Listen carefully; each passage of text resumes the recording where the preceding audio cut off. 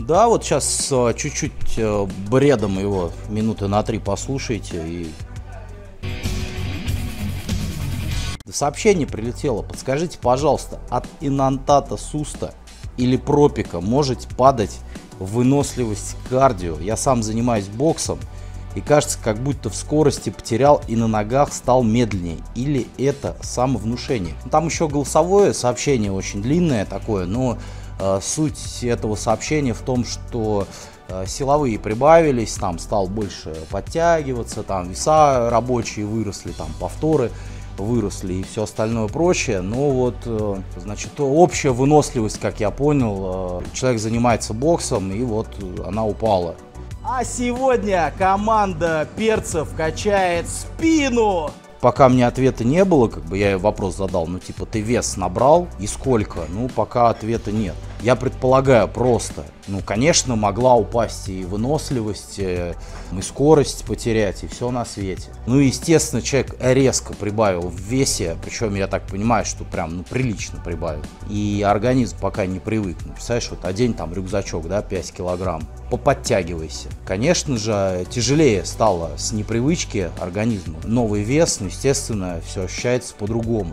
Ну, это само собой, это безусловно. Совмещать два вида спорта, это очень на самом деле тяжело.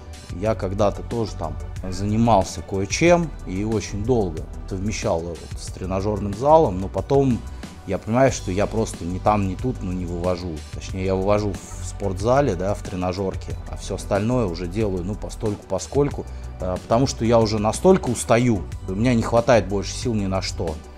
Тяжело из-за того, что ты прибавил веса, прибавил нагрузку, общий тоннаж, становится тяжелее вывозить, естественно, надо больше времени для восстановления, и самочувствие и все остальное, ну, конечно же, меняется. Это нормальная история, ну, тут уже такой момент, наверное, когда надо выбирать, чем тебе заниматься. Хотя, с другой стороны, смотри, вот там всякие профессионалы-боксеры, тяжеловесы есть такие, ого-го, которые и выглядят как качки, там, и весят как качки, там, под 100 килограмм, но однако при этом они прям и как бы все у них ништяк. Ловить, искать надо баланс по нагрузке, чтобы и там, и тут получалось. А если тебе тяжело во всем этом разобраться, то записывайся на дистанционный тренинг, стоит 4000 рублей, разберем анализы, питание, фармакологию там и все дела. На ютубе сейчас все ссылки не кликабельны. Поэтому надо либо включить VPN, чтобы все ссылки заработали, либо просто перейти на мой канал, нажать раздел о канале и перейти в мой телеграм. Подписываемся на канал, ставим лайки, пишем комментарии и всем пока-пока.